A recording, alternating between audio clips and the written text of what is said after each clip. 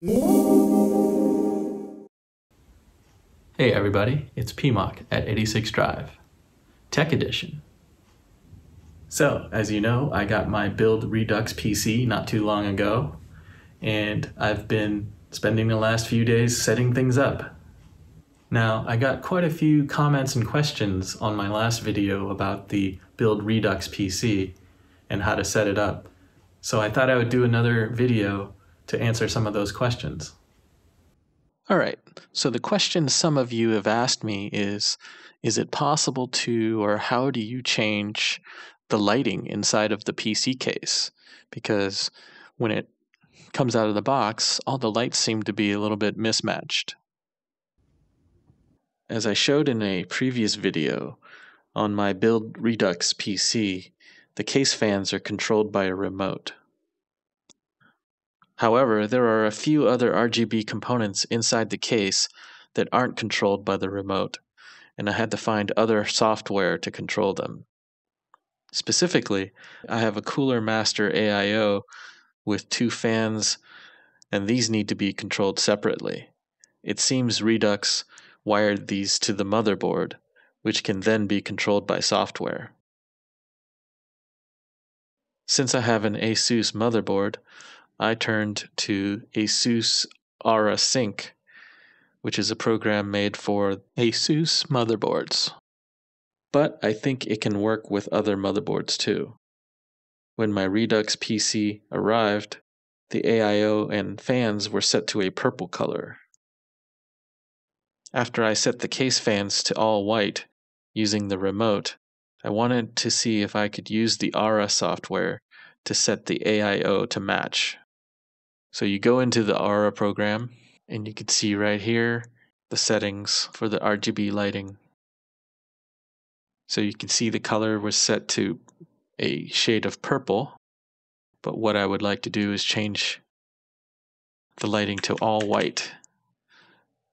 So I'm going to bump up all the values for red, green, and blue all the way up to 255 and hit apply. And that gives me white RGB lighting for the AIO and the cooler fans. So that's how you can adjust the colors. You can set it to any RGB value that you want. Now, while I'm in here, I wanted to show you there are many different other lighting effects that are available. But one of the really cool ones that I found was under the Smart setting. And what this can do is, using the RGB lights that the motherboard can control, which in this case would be the AIO and the cooler fans, you can actually use the lighting to indicate the temperature of the CPU core.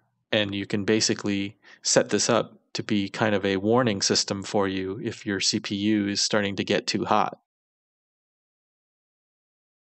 And what I've got set up here is that under 60 degrees Celsius, the lights will be green. Then as the CPU warms up, as you approach 60 degrees and beyond, the lighting will turn yellow. And then at the highest level, if the CPU core goes over 75 degrees Celsius, then the colors will change to red. So this is a really useful feature to have, I think, so that you can keep an eye on temperatures inside your PC. And it kind of gives you an early warning if anything's going wrong. Okay, the other component inside the computer was the EVGA graphics card. And that has an RGB logo that lights up.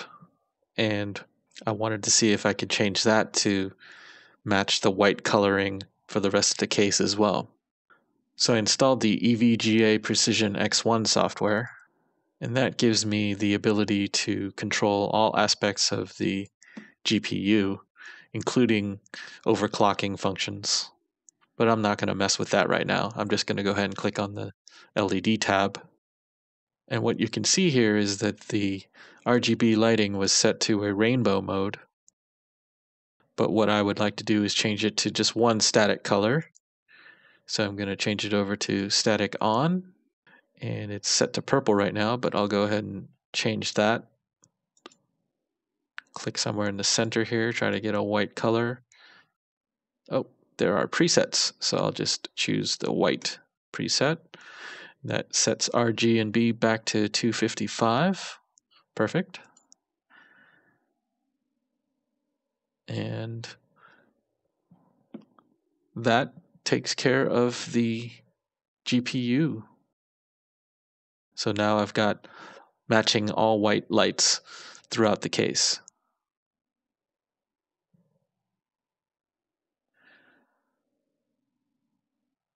One other cool feature I did notice here in the EVGA software, though, is that similar to the AuraSync software, there's a temperature function that you can use the lighting on the EVGA logo and, again, use it as a warning system based on the temperatures of the GPU.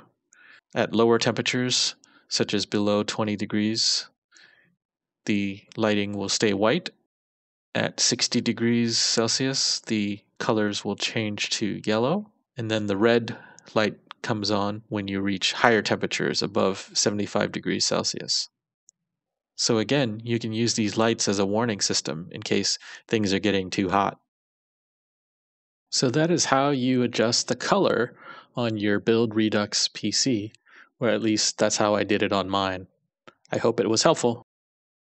Well, that's all I have for you this time. Thank you as always for watching. Please like and subscribe. Stay safe, stay healthy, take care.